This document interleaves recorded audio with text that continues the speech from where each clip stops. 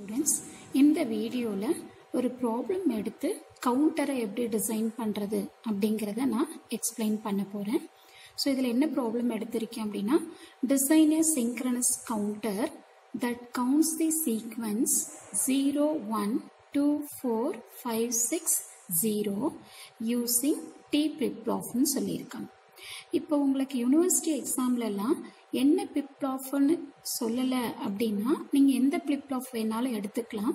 Best எப்பவுமே நீங்க என்ன பண்ணுங்க, டி ஃபிளிப்-ஃப்ளாப்போ இல்லைன்னா டி ஃபிளிப்-ஃப்ளாப், டிங்கிறது டிலே ஃபிளிப்-ஃப்ளாப், இந்த ரெண்டுத்துல ஏதோ ஒரு ஃபிளிப்-ஃப்ளாப் எடுத்து டிசைன் பண்ணுங்க. அப்பதான் உங்களுக்கு ரொம்ப ஈஸியா இருக்கும். இப்போ இந்த ப்ராப்ளம்ல டி ஃபிளிப்-ஃப்ளாப்ங்கிறதுனால நான் டி ஃபிளிப்-ஃப்ளாப்பை எடுத்து டிசைன் பண்ண போறேன். இப்போ நீங்க நீங்க கவுண்டரை டிசைன் பண்ணணும் அப்படின்னா ஃபர்ஸ்ட் என்ன பண்றீங்க அப்படின்னா இந்த கொடுத்திருக்கிற ப்ராப்ளம்ல எத்தனை ஸ்டேட்ஸ் இருக்குன்னு கண்டுபிடிங்க. அடுத்தது எத்தனை நம்பர் ஆஃப் ஃபிளிப்-ஃப்ளாப்ஸ் வேணுங்கிறத ஃபைண்ட் அவுட் பண்ணிக்கோங்க. இப்போ இதுல பாத்தீங்கன்னா டோட்டல் நம்பர் ஆஃப் ஸ்டேட்ஸ் எத்தனை இருக்குன்னா 6ன்னு இருக்கு. அது எப்படி எழுதியிருக்கேன் அப்படின்னா 0ங்கிறது ஒரு ஸ்டேட், 1ங்கிறது இன்னொரு state, 2ங்கிறது third state, 4ங்கிறது fourth state, 5 6. அப்போ டோட்டல் நம்பர் ஆஃப் ஸ்டேட்ஸ் எனக்கு எத்தனை இருக்கு அப்படின்னா 6 ஸ்டேட்ஸ் இருக்கு. அதனாலதான் நான் இங்க என்ன பண்ணிருக்கேன் அப்படின்னா n is equal to 6ன்னு போட்டிருக்கேன். ஓகேங்களா? இப்போ நமக்கு இது ஜெனரல் ஃபார்மேட். என்ன format? 2 power n is greater than or equal to n. இப்போ இதுல என்னங்கிறது என்ன அப்படின்னா ஸ்மால் என்னங்கிறது நம்பர் ஆஃப் ஃபிளிப்-ஃப்ளாப்ஸ், கேபிட்டல் என்னங்கிறது நம்பர் ஆஃப் ஸ்டேட்ஸ். அப்போ நான் இதுல என்ன பண்றேன் அப்படின்னா எத்தனை ஃபிளிப்-ஃப்ளாப் வேணுங்கிறது இந்த ஃபார்முலாவை யூஸ் பண்ணி நான் ஃபைண்ட் அவுட் பண்ணிக்கிறேன். So 2 power n is greater than or equal to total number of states எனக்கு 6. அப்போ 2 power 3 is greater than or equal to 6. அப்போ எத்தனை ஃபிளிப்-ஃப்ளாப் எனக்கு வேணும் அப்படின்னா 3 ஃபிளிப்-ஃப்ளாப்ஸ் வேணும். ஓகேங்களா? ஸோ இதை டிசைட் பண்ணதுக்கு அப்புறமா நீங்க என்ன பண்ணுங்க, ஸ்டேட் டயக்ராம போடுங்க. இப்போ இந்த ஸ்டேட் டயக்ராம் ரொம்ப சிம்பிள், ஈஸியா நீங்க போட்டுக்கலாம். ஃபர்ஸ்ட் உங்களுக்கு என்ன ஸ்டேட் கொடுத்திருக்காங்கன்னு பாருங்க, 0. ஸோ 0 போடுங்க. இங்க என்னென்ன ஸ்டேட்ஸ் கொடுத்திருக்காங்களோ அந்த ஸ்டேட்ஸ் எல்லாம் அதே ஆர்டர்ல எழுதிருங்க. ஓகேங்களா? 0 1 2 4 5 6. 6க்கு அப்புறம் மறுபடியும் எங்க போகுதுன்னு சொல்லியிருக்காங்க, 0க்கே போகுதுன்னு சொல்லியிருக்காங்க. ஓகேவா? அப்போ ஃபர்ஸ்ட் நீங்க என்ன பண்றீங்க, இந்த ஸ்டேட் டயக்ராம போட்டுக்கோங்க. ஓகே, ஸ்டேட் டயக்ராம் போட்டுட்டீங்க அப்படின்னா அடுத்தது நம்ம என்ன பண்ணணும், ஸ்டேட் டேபிளை ஃபார்ம் பண்ணணும். ஸோ ஸ்டேட் டேபிள்னா என்னென்ன இருக்கும் அப்படின்னா present state, பிஎஸ்ங்கிறது present state, என்எஸ்ங்கிறது next state, flip-flop inputs. இப்போ எனக்கு இதுல நான் என்ன ஃபிளிப்-ஃப்ளாப் எடுத்திருக்கேன்னா டி ஃபிளிப்-ஃப்ளாப் எடுத்திருக்கேன். எத்தனை ஃபிளிப்-ஃப்ளாப் வேணும்னு நான் சொன்னேன், 3 ஃபிளிப்-ஃப்ளாப் வேணும்னு சொன்னேன். ஸோ அதனால நான் என்ன பண்ணிருக்கேன்னா டிஏ டிபி டிசின்னு எடுத்திருக்கேன். ஓகேங்களா? நெக்ஸ்ட் ஏஎன் பிஎன் சிஎன்ங்கிறது என்னோட ப்ரெசன்ட் ஸ்டேட்டு, ஏஎன்+1 பிஎன்+1 சிஎன்+1ங்கிறது என்னோட நெக்ஸ்ட் ஸ்டேட். இப்போ present state, next state, flip-flop input எழுதிருங்க. ஓகேங்களா? அடுத்தது பார்த்தீங்கன்னா இந்த ஸ்டேட் டேபிளை ரொம்ப நீங்க ஈஸியா ஃபார்ம் பண்ணிக்கலாம். எப்படி அப்படின்னா உங்களோட ஸ்டேட் டயக்ராம் எடுத்துக்கோங்க.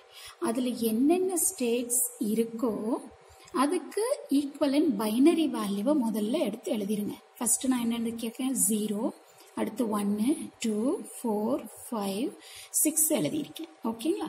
இப்ப பாருங்க இந்த ஸ்டேட் டயக்ராம்ல இருந்து நம்ம என்ன பண்ணிக்கலாம் அப்படின்னா நெக்ஸ்ட் ஸ்டேட் என்னன்னு ரொம்ப ஈஸியா எழுதிக்கலாம். ஸோ 0ங்கிறது என்னோட ப்ரெசன்ட் ஸ்டேட். அடுத்தது எங்க போகுது பாருங்க, 1க்கு போகுது. அப்போ 0 0ங்கிறது என்னோட ப்ரெசன்ட் ஸ்டேட்டு. நெக்ஸ்ட் எங்க போகுது, 1. 1ன்னா என்னது, 0 0 1. ஓகே, அடுத்தது பாருங்க ப்ரெசன்ட் ஸ்டேட் எனக்கு 1ல இருக்கு. ஸோ ப்ரெசன்ட் 1, நெக்ஸ்ட் எங்க போகுது, 2க்கு போகுது. அப்போ 2க்கான பைனரி வேல்யூ. ஓகே, இப்போ 2 ப்ரெசன்ட் ஸ்டேட், நெக்ஸ்ட் எங்க போகுது, 4க்கு போகுது. அந்த மாதிரி தான் நான் இங்க இந்த டேபிள ஃபில் பண்ணியிருக்கேன். அதே மாதிரி இப்போ 6 எடுத்துக்கோங்க. 6ங்கிறது என்னோட ப்ரெசன்ட் ஸ்டேட். அடுத்தது எங்க போகுது, 0க்கு போகுது. இப்ப பாருங்க 1 1 0ங்கிறது 6, அடுத்தது எங்க போகுது, எனக்கு 0க்கு போகுது. ஓகேங்களா? ஸோ இந்த டேபிளை நீங்க என்ன பண்ணணும் அப்படின்னா ஸ்டேட் டயக்ராம்ல இருந்து இந்த ஸ்டேட் டேபிளை ஃபார்ம் பண்ணணும், ப்ரெசன்ட் ஸ்டேட்டும் நெக்ஸ்ட் ஸ்டேட்டும். ஓகேங்களா? ஸோ இந்த இது ஃபார்ம் பண்ணதுக்கு அப்புறமா நீங்க எக்ஸைட்டேஷன் டேபிளை ஞாபகம் வச்சுக்கணும் D ஃபிளிப்-ஃப்ளாப்க்கு. So QNங்கிறது present state, QN+1ங்கிறது next state, Tங்கிறது ஃபிளிப்-ஃப்ளாப்போட input. இப்போ டீங்கிறது உங்களுக்கு நல்லா தெரியும், டாகிள். டாகிள்ங்கிறது என்னது? Change of state. Change of state இருந்தாதான் என்னோட அவுட்புட் வந்து 1க்கு போகும், அதர்வைஸ் 0. இப்போ பாருங்க 0 0 1 1க்கு என்னோட அவுட்புட் 0 தான் வரும், ஏன்னா ரெண்டுமே ஒரே ஸ்டேட்ல தான் இருக்கு. அதே மாதிரி 0 1 1 0. ஸோ ஒரு இன்புட் எனக்கு சேஞ்ச் ஆகுது, அதனால அது என்ன ஆகுது? 1 1ன்னு வருது. ஸோ இந்த கான்செப்டை யூஸ் பண்ணி நான் இப்போ என்ன பண்ணுறேன், இந்த டிஏ டிபி டிசியோட வேல்யூ என்னன்னு ஃபில் பண்ணிக்கிறேன். இப்போ பாருங்க, ஏஎன்னுங்கிறது என்னோட ப்ரெசன்ட் ஸ்டேட்டு, AN+1ங்கிறது என்னோட நெக்ஸ்ட் ஸ்டேட். இப்போ இதில் ரெண்டுமே வந்து சேம் வேல்யூங்கிறதுனால அவுட்புட் எனக்கு 0. அதே மாதிரி ஃபார் எக்ஸாம்பிள் இங்கே பாருங்க, ப்ரெசன்ட் ஸ்டேட் 1, நெக்ஸ்ட் ஸ்டேட் என்ன இருக்கு? 0ன்னு இருக்கு. அப்போ சேஞ்ச் இருக்கு, ஸ்டேட்டில் வந்து எனக்கு சேஞ்ச் இருக்கு. அப்போ நான் என்ன பண்ணணும்? டிஏ வந்து 1ன்னு போடும். ஓகேங்களா? ஸோ அதே மாதிரி தான் ரிமைனிங் இருக்கிற டிபியும் டிசியும் நம்ம கம்ப்ளீட் பண்ணணும். ஸோ இதை கம்ப்ளீட் பண்ணதுக்கப்புறம் நான் என்ன பண்ணணும் அப்படின்னா, எக்ஸ்பிரஷனை கண்டுபிடிக்கணும், லாஜிக்கல் எக்ஸ்பிரஷன். ஏன்னா நான் லாஸ்ட்டாக என்ன பண்ணணும் அப்படின்னா லாஜிக் டயக்ராமை போடணும். நான் லாஜிக் டயக்ராம் போடணும் அப்படின்னா எனக்கு லாஜிக்கல் எக்ஸ்பிரஷன் வேணும். ஸோ இப்போ லாஜிக்கல் எக்ஸ்பிரஷன் வேணும் அப்படின்னா நான் கே மேப்பு போடணும். ஸோ அதனால் நான் என்ன பண்ணுறேன், நெக்ஸ்ட்டு கே மேப்புக்கு போகிறேன். ஸோ அதுக்கு முன்னாடி இந்த கொடுத்துருக்கிற இந்த ப்ராப்ளமில் எதெல்லாம் அன்யூஸ்டு ஸ்டேட்டுன்னு பார்க்கணும். இப்போ அன்யூஸ்டு ஸ்டேட்டுன்னா என்ன அப்படின்னா, இந்த சீக்வன்ஸில் என்னென்ன நம்பர் நமக்கு இல்லையோ அந்த நம்பர் எல்லாம் நான் என்னென்னு எடுத்திருக்கேன் அப்படின்னா அன்யூஸ்டு ஸ்டேட்டுன்னு எடுத்திருக்கேன். எனக்கு 0 இருக்கு, 1 இருக்கு, 2 இருக்கு, 3 இல்லை. அதே மாதிரி 4 5 6 இருக்கு, 7 இல்லை. அப்போ 3யும் 7ம் என்னோட அன்யூஸ்டு ஸ்டேட்ஸு.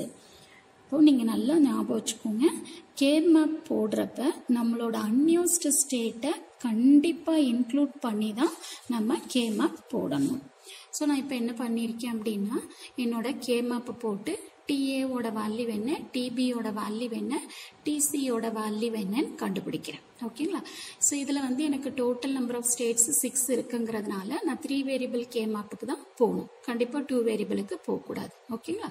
ஸோ அப்போ இந்த கே மேப்ல இருந்து லாஜிக்கல் எக்ஸ்பிரஷன்ஸ் என்னென்னு நான் கண்டுபிடிச்சிட்டேன். ஓகேங்களா? ஸோ கண்டுபிடிச்சதுக்கு அப்புறம் நான் என்ன பண்ணுறேன்னா லாஜிக்கல் டயக்ராமை போடுறேன். இது சிங்க்ரனஸ் கவுண்டருங்கிறதுனால இப்போ எனக்கு எத்தனை பிப்ளாஃப் வேணும்? 3 பிப்ளாஃப் வேணும். ஸோ இப்போ இந்த 3 பிப்ளாஃபுக்கும் நான் என்ன பண்ணணும்? காமன் கிளாக் பல்ஸ் தான் கொடுக்கணும். ஓகேங்களா? இப்போ நெக்ஸ்ட் நான் என்ன கண்டுபிடிச்சிருக்கேன்? டிஏங்கிறது வந்து என்னது? பிஎன். அப்போ டைரக்டாக நான் பிஎன்ங்கிற வேல்யூவை அப்படியே கொண்டு வந்து இன்புட்ல கொடுத்துட்டேன். ஸோ டிபிங்கிறது என்னது? CN plus PN. அதை ரெண்டுத்தையும் ஆட் பண்ணி என்னோட டிபிக்கு இன்புட்டாக கொடுத்துட்டேன். ஸோ டிசி என்ன வந்திருக்கு? எனக்கு பிஎன் பாருன்னு வந்திருக்கு. ஸோ அதை நான் வந்து டைரக்டாக பிஎன் பாருன்னு கொண்டு வந்து கொடுத்துட்டேன். ஸோ இதுதான் வந்து logic diagram for the given counting. Thank you for watching this video.